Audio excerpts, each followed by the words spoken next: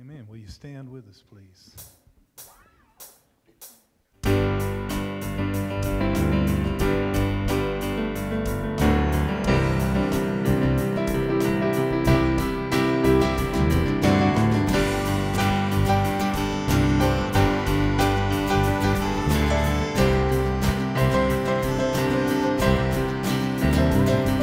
We worship the God who was. We worship the God who is. We worship the God who evermore will be. He opened the prison doors. He parted the raging sea. My God, He holds the victory. Yeah. There's joy in the house of the Lord. There's joy in the house of the Lord today. We won't be quiet. We shout out your praise. There's joy in the house of the Lord. Our God is surely in this place. We won't be quiet. We shout out your praise.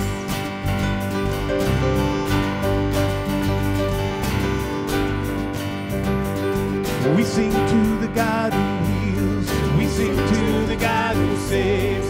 We sing to the God who always makes a way. 'Cause He hung upon that cross and He rose up from that grave. My God, still rolling stones away. There's joy in the house of the Lord. There's joy in the house of the Lord today. And we won't be quiet. We shout out your praise. There's joy in the house of the Lord. Our God is surely in this place. And we won't be quiet. We shout out your praise. 'Cause we were the beggars, now we're royalty. We were the prisoners, now we're running free. We are forgiven, accepted, redeemed by His grace. Let the house of the Lord sing praise. 'Cause we were the beggars, now we're royalty. We were the prisoners, now we're running free. We are forgiven, accepted, redeemed by His grace. Let the house of the Lord sing praise. There's joy in the house of the Lord. There's joy in the house of the Lord today. And we won't be quiet. We shout out your praise. There's joy in the house of the Lord. Our God is surely in this place. We won't be quiet. We shout out your praise. There's joy in the house of the Lord. There's joy in the house of the Lord today. We won't be quiet. We shout out your praise. There's joy in the house of the Lord. Our God is surely in this place. We won't be quiet. We shout out your praise.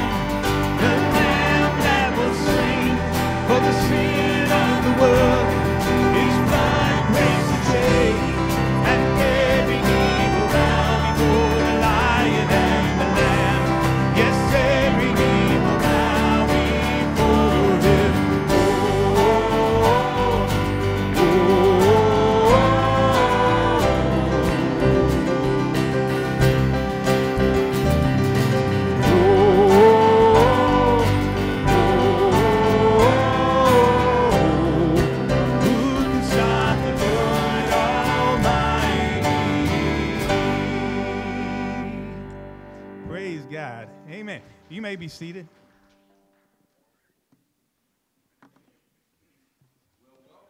And to First Baptist Tanner, we're glad that you're here, especially those of you who are guests.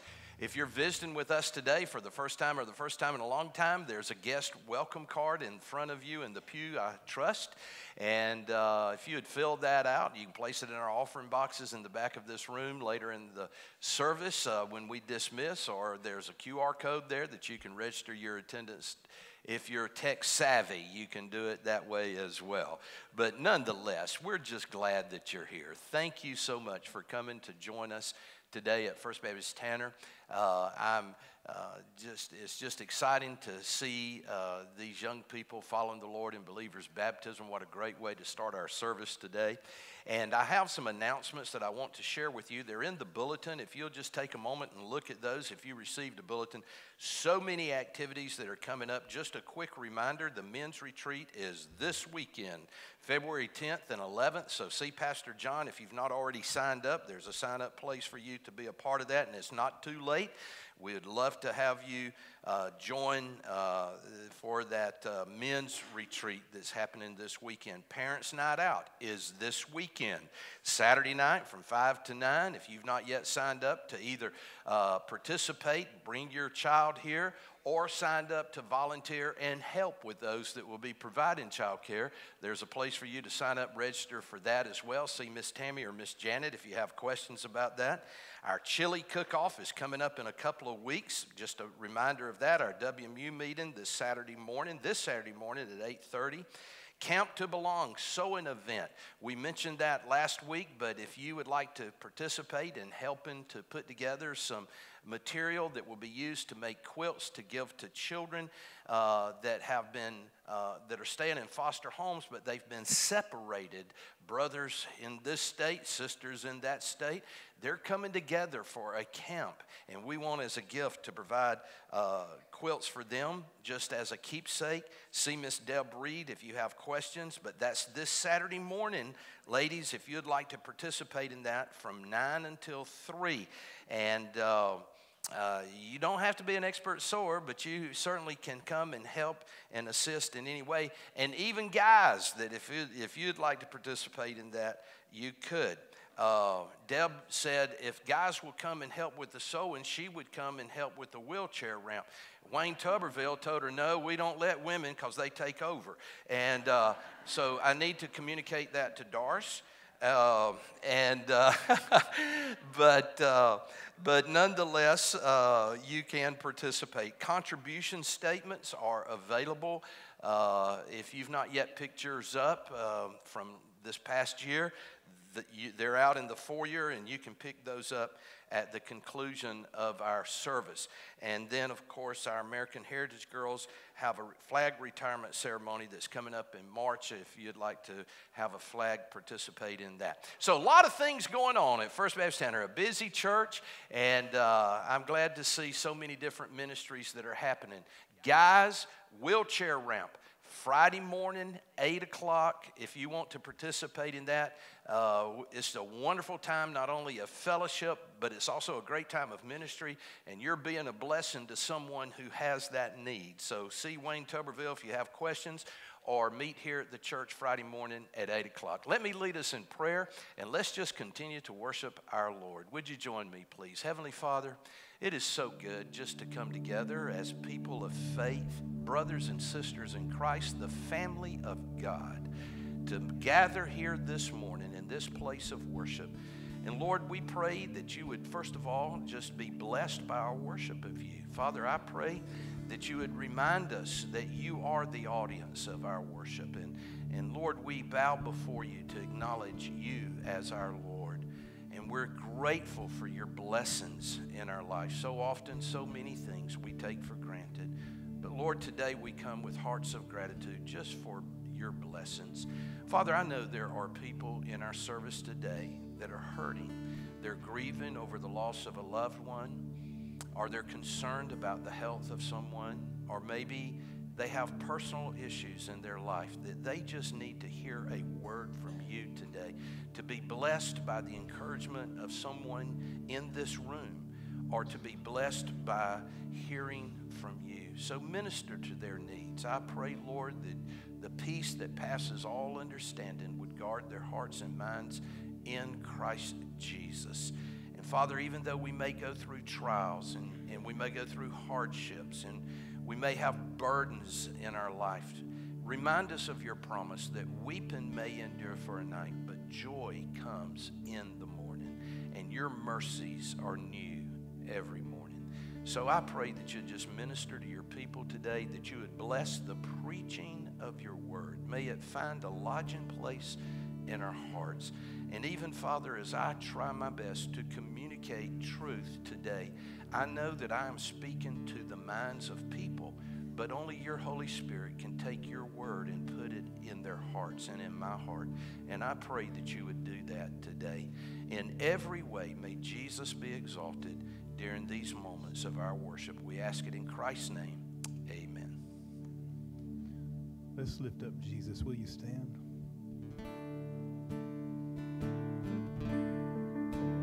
My hope is built on nothing less than Jesus' blood and righteousness.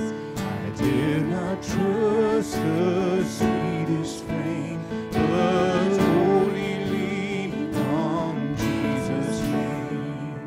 On Christ the solid rock I stand, all other ground is sinking sand, all other ground is sinking sand.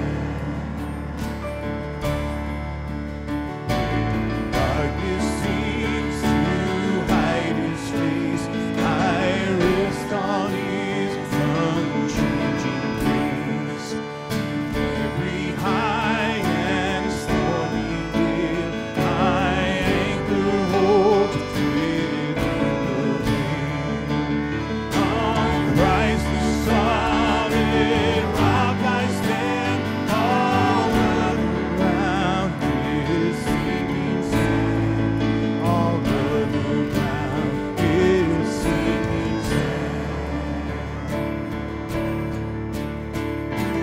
He shall come with trumpet sound. Oh, may I then in him be found, dressed in his righteousness alone, faultless to stand before the throne. On Christ the solid rock I stand, all other ground is sinking sand, all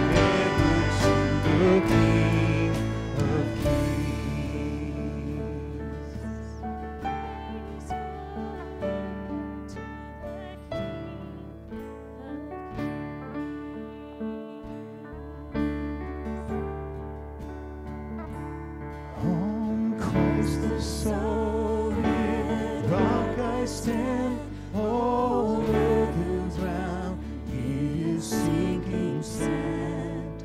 All of the ground is sinking sand.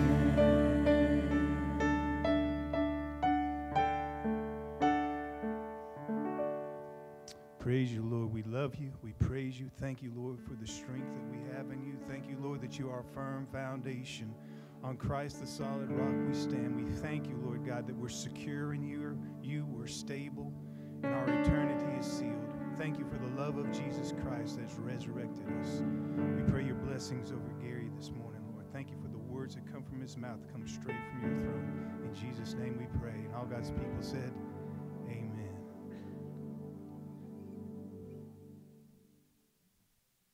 Amen. Thank you so much, praise team, for leading us in our time of worship.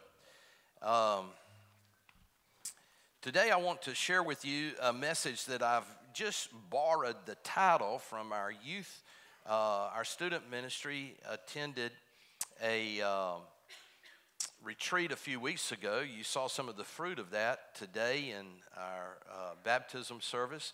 The theme of that was strength to stand.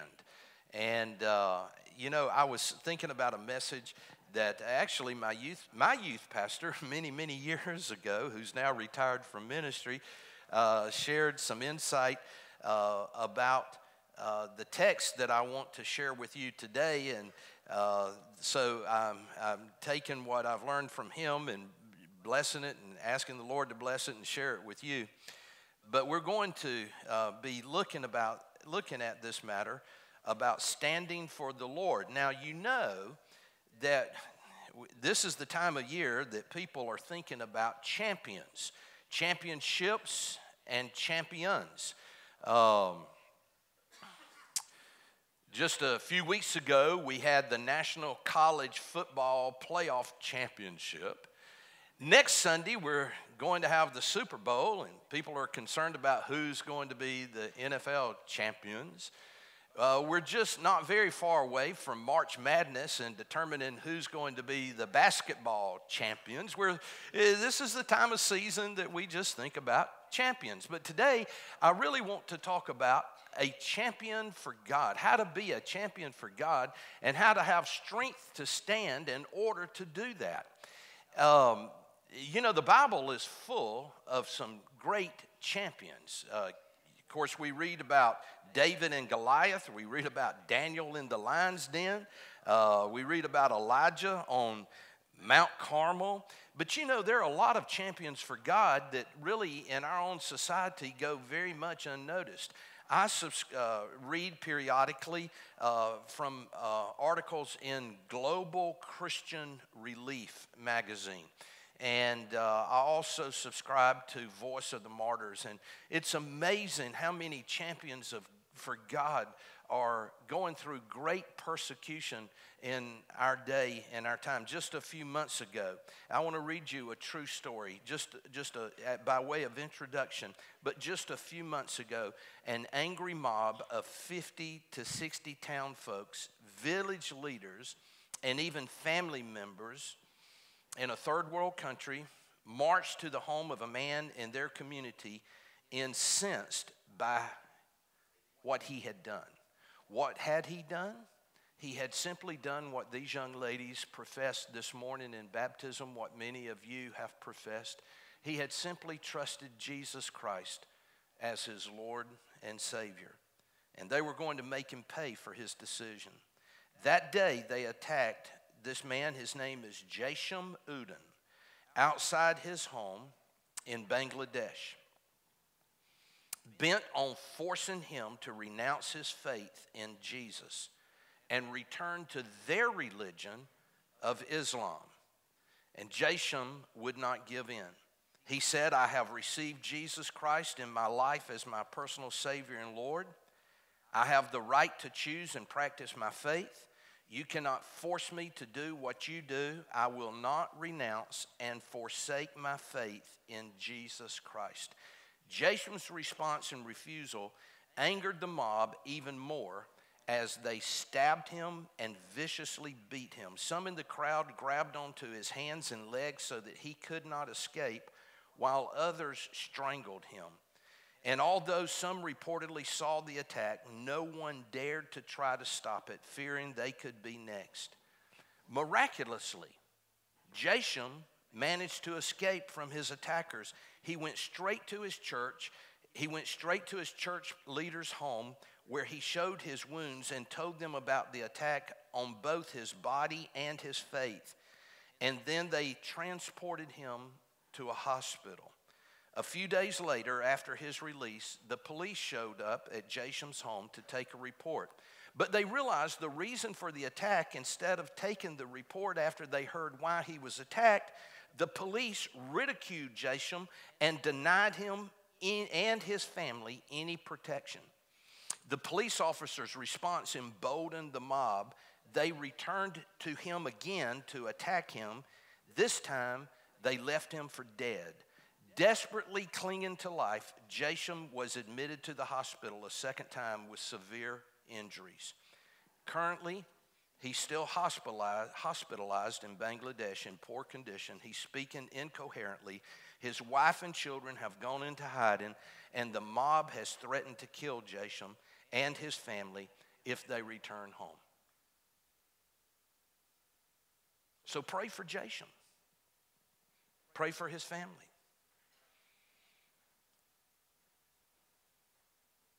What would you do if you were faced in a situation, if you were put in a situation where it was demanded that you renounce your faith in Jesus? If your life was at stake, would you have strength to stand? Or better yet,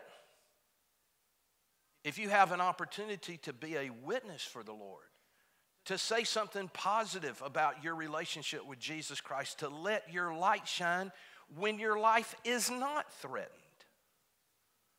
in school or at work, on the ball field, in the grocery store, at the bank, wherever you may be. When you have those opportunities to let your light shine, would you have strength to stand? In an obscure passage in the Bible that we're going to look at in a few moments, in 1 Kings chapter 22, there is a story about another champion for God. And church, I just want you to listen to the background of this story before we actually read our text this morning. But it's about a prophet. You may not have ever heard his name. His name is Micaiah. And Micaiah was a prophet of God. And he is going, I think if we look at his life carefully, teach us that a champion for God can stand and will have strength to stand.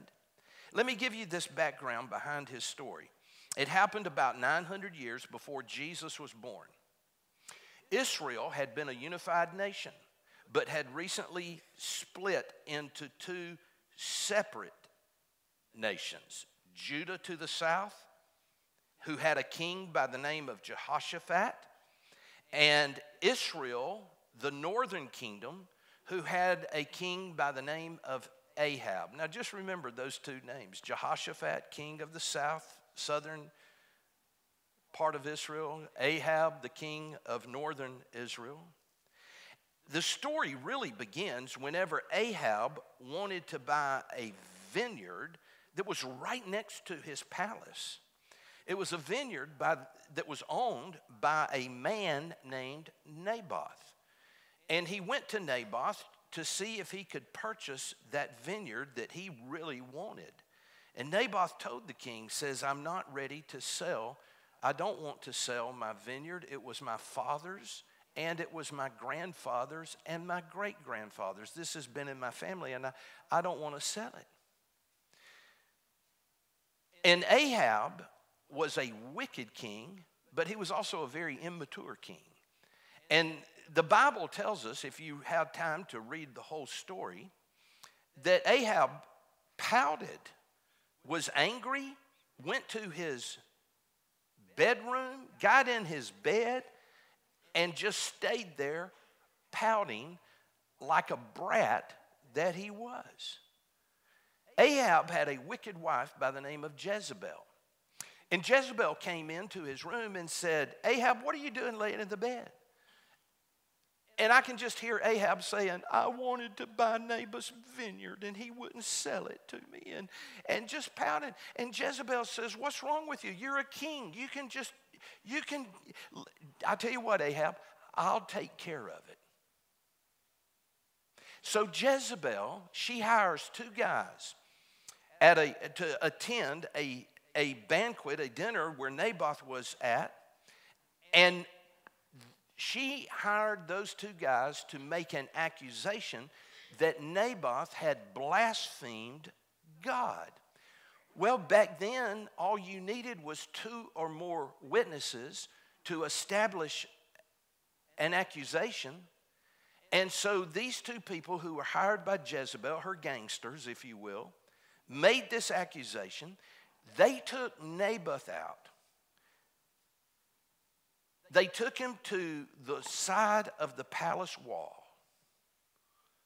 and they stoned him to death.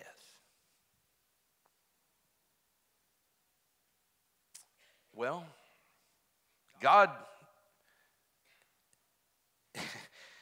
is not going to, He's not going to allow that to happen without His attention. So God sent a prophet by the name of Elijah to Ahab. And Elijah found Ahab in all places in Naboth's vineyard. And he said to Ahab, God sent me to tell you that you're not going to get away with murder and with robbery. And Ahab, just as the dogs, which they did, the Bible says when they stoned Naboth, the dogs came and licked his blood. And Elijah said to Ahab, just as the dogs licked the blood of Naboth, Ahab, the dogs are going to lick your blood as well. And in addition to that, the dogs are going to eat the flesh of Jezebel, your wife. So Elijah pronounced the judgment of God on Ahab. Well, years went by. Nothing happened to Ahab. Nothing happened to Jezebel. And they probably were thinking Elijah's prophecy will never come to pass. Well, that brings us a little closer to the story I want to share with you this morning. Because after years had passed, Ahab decided that he wanted to attack Syria and the Syrians. But he was afraid that his army of the northern kingdom was not enough power to overcome the Syrians. So he called, you remember Jehoshaphat, the king of the southern part of Israel? He called Jehoshaphat. Well, he didn't call him, he sent a messenger. And he said, listen, I think we need to attack the Syrians. Will you and your army help me? And Jehoshaphat said, well, I don't. And Jehoshaphat was a little more in tune with God than Ahab was. And Jehoshaphat says, well, I don't want to attack the Syrians unless I know God is going to be on our side. Ahab said, don't worry about that, Jehoshaphat. I have 400 prophets of God in my palace. Every one of them said it would be okay to attack the Syrians, that we would have victory. Problem was, those 400 prophets of God were on King Ahab's payroll. And they were just sort of like yes men. Jehoshaphat said, isn't there someone else that really is a prophet of God that we can hear from God? And Ahab said, yes, there's one other guy. His name is Micaiah. But I really don't want to talk to Micaiah because every time he prophesies, it's always something negative. It's always something bad about me or about our kingdom. So I haven't consulted him. Jehoshaphat says, well, I want to hear from him. So King Ahab says, okay, we'll hear what Micaiah has to say. And he summoned for Micaiah. Now the 400 prophets of Ahab are standing there, and Micaiah is standing there. Now I'm paraphrasing this, but folks, I'm telling you, you can read the story in 1 Kings. But that brings us to our text today. So if you would, look with me in 1 Kings chapter 22. That's the background. Micaiah's there. And this is what it says. The king said to him, I'm in verse, I tell you what, we'll start with verse 14. But Micaiah said, as the Lord lives, what the Lord says to me, that I will speak. Now let me pause right there. When they first asked Micaiah, will we have victory if we go to battle with the Syrians? Well, Micaiah he knew what those 400 prophets had said. They had given the green light. So he sort of sarcastically said, yeah, just go ahead. You'll have victory. And Ahab knew he was being sarcastic, so he made him take an oath. And he says, I want you to swear to me that you're going to tell me whatever God says. And so that's when Micaiah got serious. And he says in verse 15, when he had come to the king said to him, Micaiah, shall we go to Ramoth Gilead to battle, or shall we refrain? And he answered him, go up in triumph. The Lord will give it into the hand of the king. That's what he said sarcastically. But the king said in verse 16, how many times shall I make you swear that you speak to me nothing but the truth in the name of the Lord? And so Micaiah said, I saw all Israel scattered on the mountains as sheep that have no shepherd. And then if you went on to read, Micaiah goes on to talk about and describe the carnage and the destruction that was going to occur if Ahab and Jehoshaphat went into battle with the Syrians.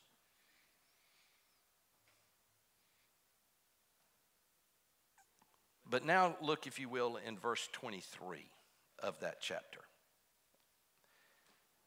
This is what Micaiah said. Now, therefore, behold, the Lord has put a lying spirit in the mouth of all these your prophets.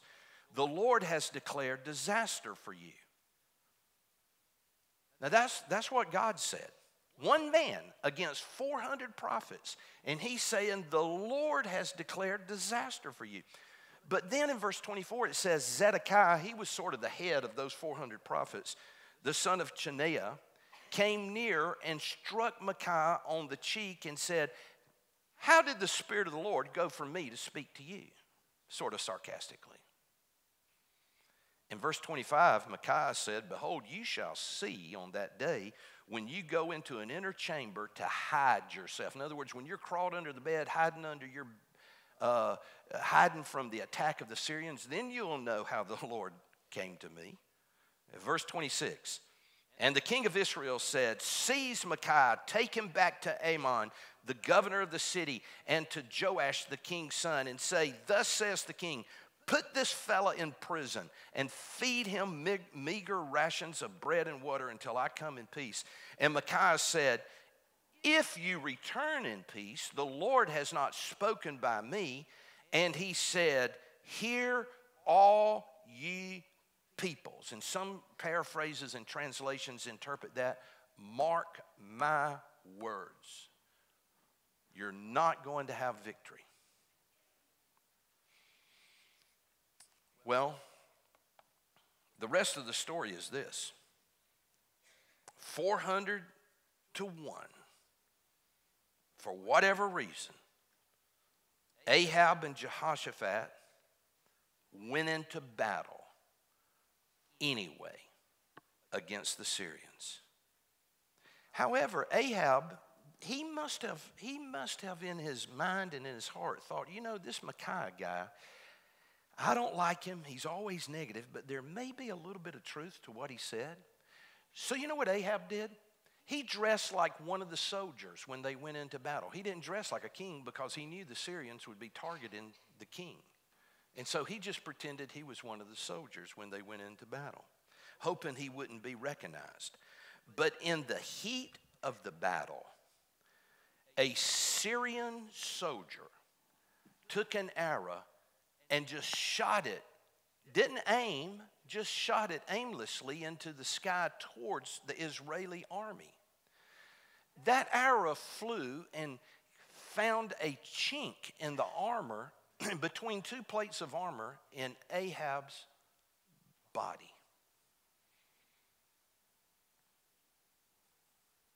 Ahab realized he was mortally wounded.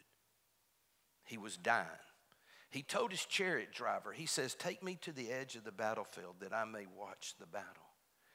And as his blood flowed into that chariot, Ahab laid there watching his army be decimated and destroyed by the Syrian army, just as Micaiah had prophesied. They carried Ahab back to his palace. They parked the chariot, carried Ahab inside where he died. And while he was dying, the dogs, the Bible says, came and licked the blood from his chariot, just as Elijah had prophesied. A little while later, a mob of people threw Jezebel off the walls. And when she landed, she died and was crushed, and they left her laying there. And the dogs came and ate her flesh, just as Elijah had prophesied. Puritan preachers used to have a saying, the wheels of God's justice grind slowly, but they grind exceedingly fine. R.G. Lee took that text and preached a great message one day called Payday Someday. There's always accountability for our actions. But what about this prophet Micaiah? Just three quick things I want to draw to your attention about standing as a champion. Because as our story ends, Micaiah is still in prison. He's on a bread and water diet. Ahab is dead. But Micaiah is a champion who wasn't afraid to stand alone to speak God's truth when it was totally unpopular. The first thing I want to say about standing for God is stand up, because a real champion for God can go against the crowd and can speak the truth. 400 prophets were saying, go into battle. Micaiah was saying, don't go. God's will is for you not to go. It was 1 against 400. He had to go against the crowd. Today we call it peer pressure. Have you ever experienced peer pressure? You ever known a child, a teenager, or in many cases some adults, who just go along to get along because of the influence of the crowd, because of what the world is saying? You know, peer pressure. I've seen peer pressure influence a lot of people who had a lot of great potential to make some pretty dumb mistakes that had lifelong consequences. Whether it was drugs or alcohol or sexual immorality or stealing or attitudes or... You know, peer pressure is a powerful force. You know, one of the first true reality TV shows was a show back in the late 1950s and mostly during the 1960s. Now, you young people and teenagers, y'all are not familiar with this name. But if I were to say, now I want you to listen to some of the adults. I'm not going to say just older, but some of the older adults in this room. If I say this name and say this phrase, I want you to listen to their response, because this television show was extremely popular. If I were to say the name Alan Funt, and then if I were to say, smile, did you hear him? There was a show called Candid Camera. It was one of the first television reality shows. And what they would do is they would take people and they would hide a camera. They would have a hidden camera. And they would put people in comical situations. But did you know that some of the episodes became case studies for sociologists researching peer pressure? I mean, in one of their episodes, there was they had some of the actors, some of the paid actors, get on an elevator. And those actors were facing, when they got on the elevator, they were facing the back wall. Now, it wasn't one of those elevators that had two doors, one in the front, one. It was just one door and then a wall. And when people got onto the elevator, instead of turning around facing the door like most people do, they all got on, turned around, and faced the back wall. And they wanted to see, as people got onto that elevator, what their reaction, whether they would be influenced by what everybody else was doing. In fact, let me show it to you. Russell, let's just show this. You'll enjoy this.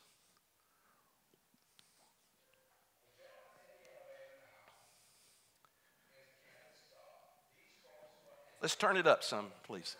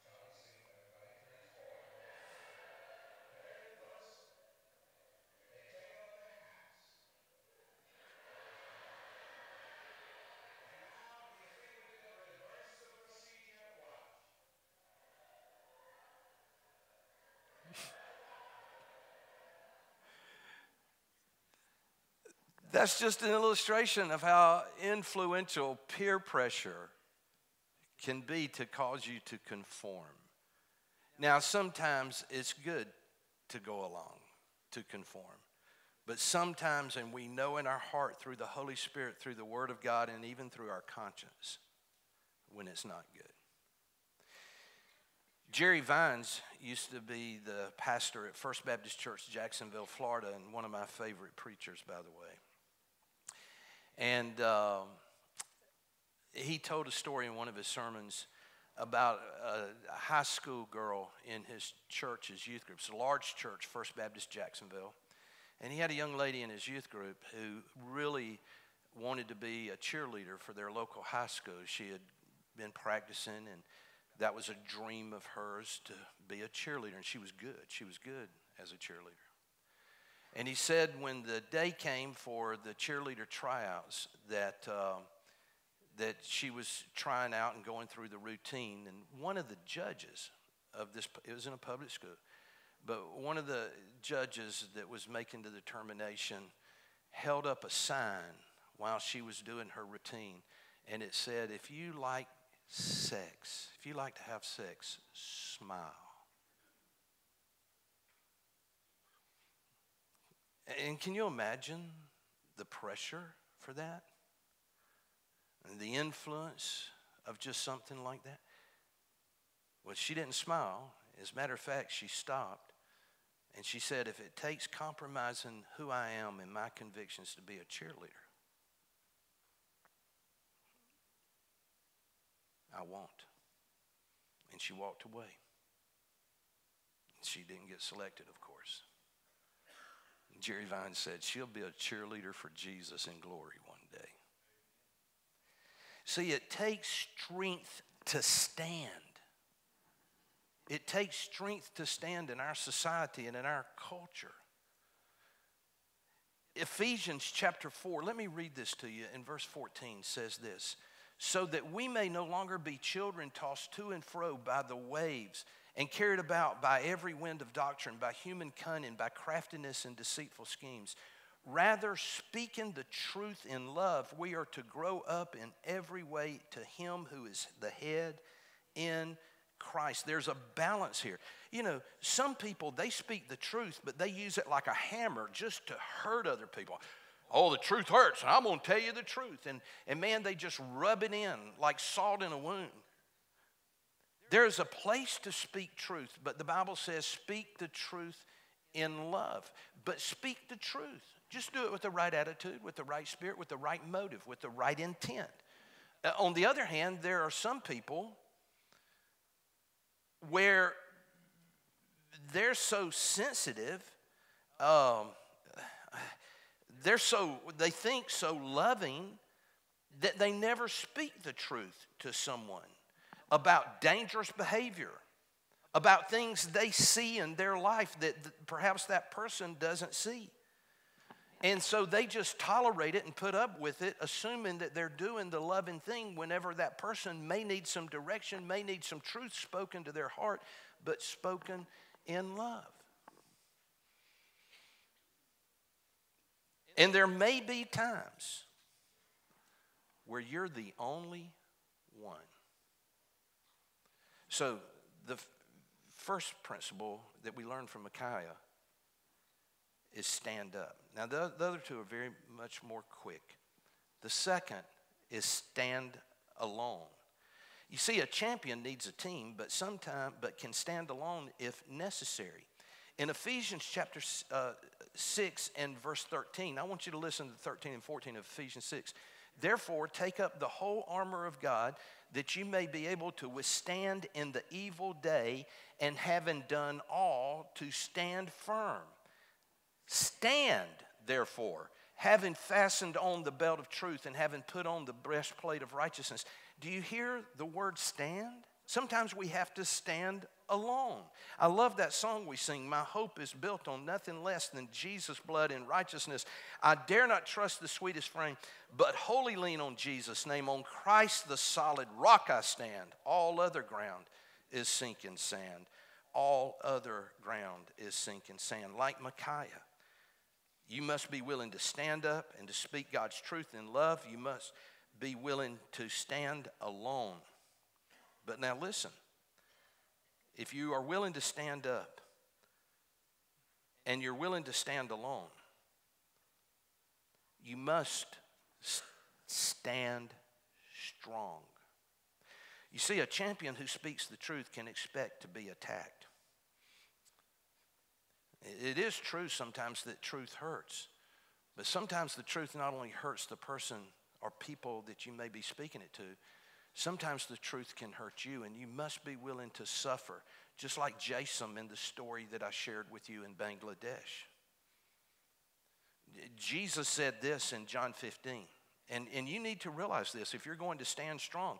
Jesus said in verse 18 of John 15, if the world hates you, know that it has hated me before it hated you. If you were of the world would love you as its own. But because you're not of the world, but I chose you out of the world, therefore the world hates you. Jesus said, just like the world hated me, they're going to hate you. So as believers, when you stand up and you say, you know what? When we're born, we're either born a boy or a girl. There are people who will attack you for saying that. Whenever we stand up and say marriage is holy, it's a holy matrimony between a man and a woman. In the eyes of God, that is the only blessed marriage there is. People will attack you for that. You must be willing to stand. You must be willing to stand alone. You must be willing to stand strong. Whenever you go, young people, you go to college and they start teaching you that we came from some amoeba or some cell or some cosmic explosion and there's no such thing as creation, but we're all the products of evolution. Are you going to let that compromise your convictions on the Word of God that says, in the beginning, God created the heaven and the earth?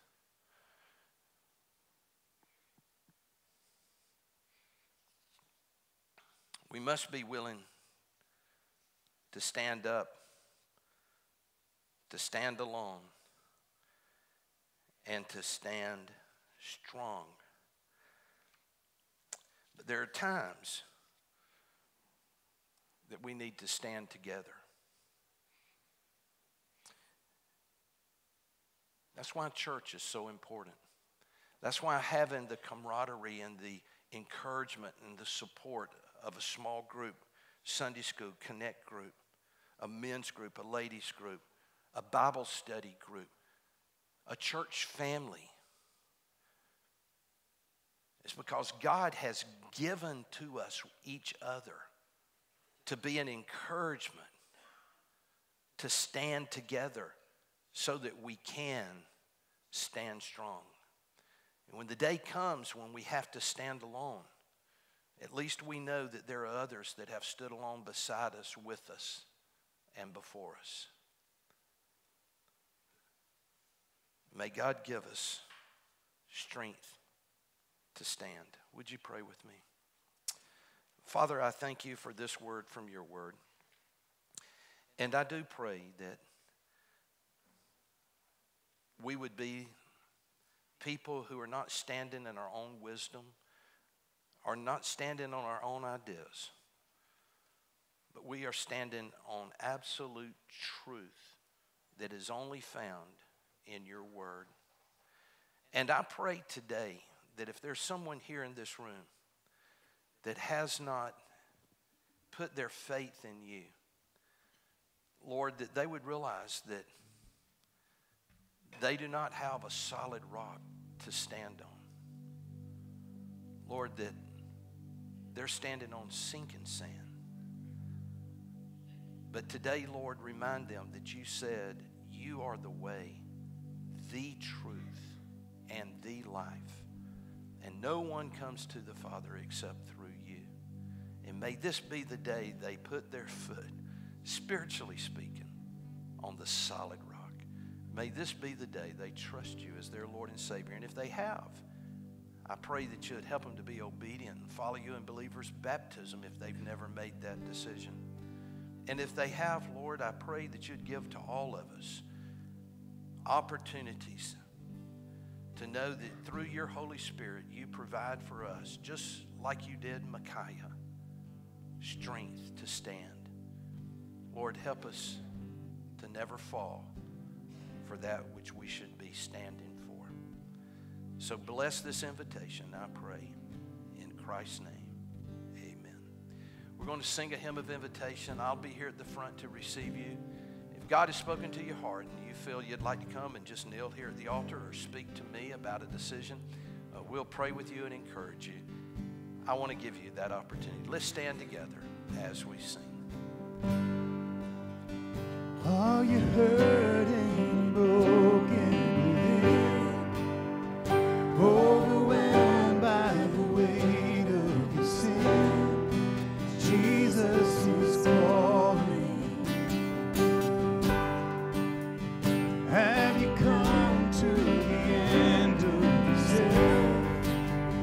Do you thirst for a drink from the well? Jesus is calling. Oh, come to the altar. The Father's arms are open wide. Forgiveness was bought with the precious blood of Jesus Christ.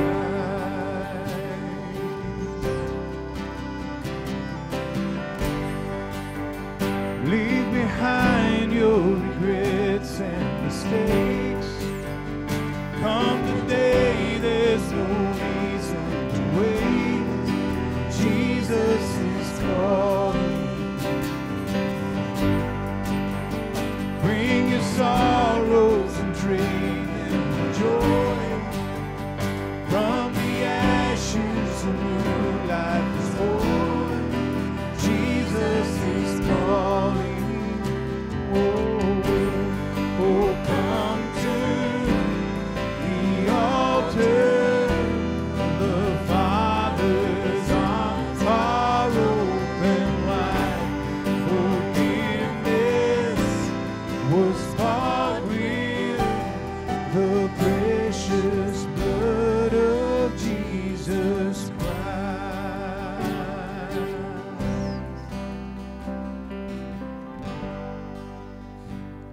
I want to thank you for your attention this morning.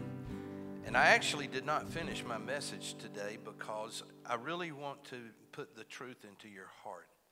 That just like there's a payday someday for those who disobey God, there is a payday someday for those who trust God. And one of these days, it may be eternity before we realize our full reward.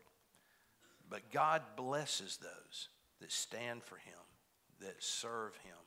And one of these days in eternity, you'll look back and never, ever regret, even though you may have been in the minority, standing for Jesus. So stand strong, church, in every opportunity that God gives us. Well, it's been a good day of worship. Thank you for coming. If you've not yet worshiped the Lord with your tithes and your offerings, we have our offering boxes in the back of this room and one out in the vestibule in the foyer area. And so I just want to encourage you, church family, to be faithful throughout this year. The Bible says the tithe is holy unto the Lord. In other words, that it's the Lord's. It belongs to Him. So be faithful in bringing your tithes and offerings as you come to worship the Lord. That's part of our worship. And so I want to encourage you to do that, because it's not that I'm trying to get something from you or the church is trying to get something from you. I'm trying to give something to you. That puts you in a position for God to bless. And I want you to be a blessed church. God said, see if I'll not open the windows of heaven and pour you out a blessing that there not be room enough to receive.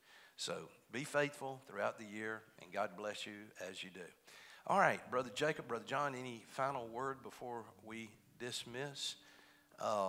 Okay, we have our Wednesday night Connect groups on Wednesday night, and next Sunday morning will be another wonderful day. Hope you'll come and be a part of it. We're going to have a super Sunday morning on Super Bowl day. So you come and be a part of church that day. And thank you, guests that have come to join us. I know we had family and friends of those that were baptized. I know it was a blessing to them for you to be here. So God bless you for sharing in that with them.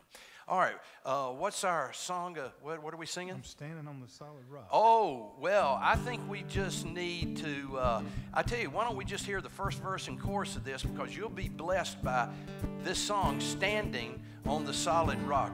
You'll be blessed by our praise team. After the first verse and chorus, you can be dismissed. Through my disappointment, strife and discontentment, I cast my every care